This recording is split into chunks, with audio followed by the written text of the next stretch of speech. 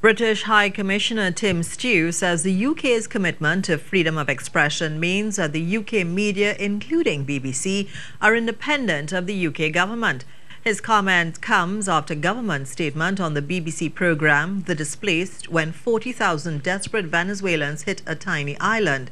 On Monday, Prime Minister Dr. Keith Rowley shut down claims in the documentary that there were 40,000 Venezuelans living in Trinidad and Tobago and only 16,000 were allowed to register.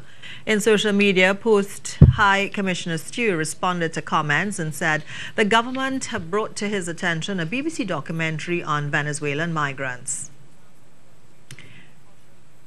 But Prime Minister Dr. Keith Rowley has hit back at the statements by the British High Commissioner.